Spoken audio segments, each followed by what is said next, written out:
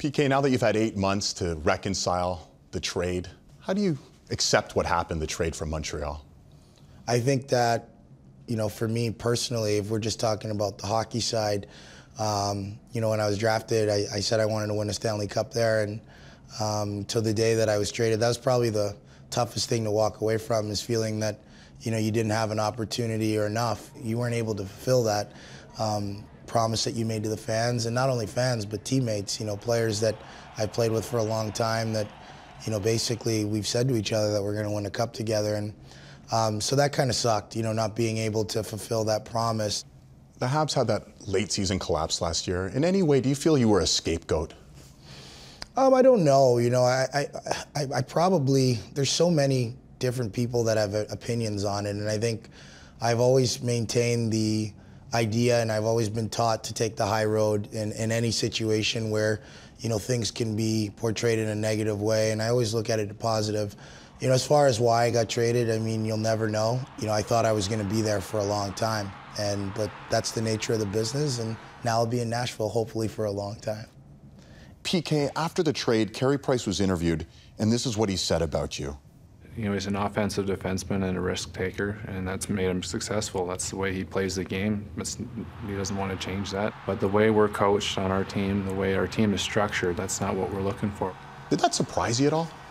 No, I think it made a lot of sense, actually. Maybe people tried to spin it in a negative way, but I know Carey personally, so I understood exactly what he meant. But yeah, I mean, Montreal's building their team a certain way, and I just wasn't a part of it. So why that is, I don't know. I always look at myself as a player that can play in all situations, and I never limit myself to just playing the game a certain way. The detractors would say PK should just focus on hockey, not worry about growing his brand. What's your response to them?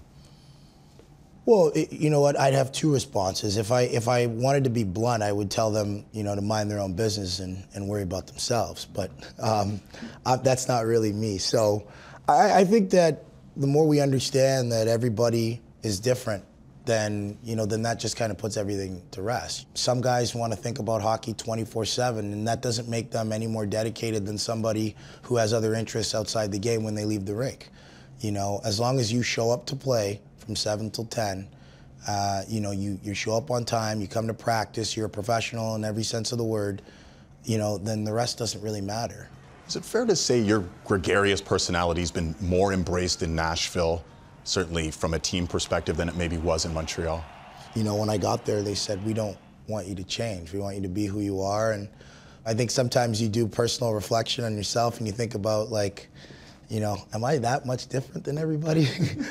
I think the consensus is always to put the jersey before yourself, and I don't ever remember a moment where I ever thought when I played for the Canadiens of putting myself ahead of that. It just doesn't really make sense. But in Nashville, it's just been, we embrace everybody. How much different is your relationship with your current coach, Peter Laviolette, compared to the relationship you had with Michel Therrien? You're going to have different relationships with different coaches based on their personalities and their coaching style. Is it better, though, with Peter? Oh, well, it's positive for sure. I mean, he's won a Stanley Cup. So my attitude coming into this team was, I'm just going to do exactly what I've told. And I think that speaking to a lot of players that have played for Lavi, it's very positive. His ability to not just to critique you, not just to tell you when you're doing well, but build you up and understand you as a person. I guess that's why he's been so successful and why he's won so much and why he's won a cup. PK, you talked about the self-reflection upon being traded. What were you reflecting on? Well, everybody self-reflects. I think if you don't self-reflect, you're not being real with yourself. When I think about whether I would change things or do things differently, I live my life with no regrets because I live my life here. So for me, I didn't self-reflect too long.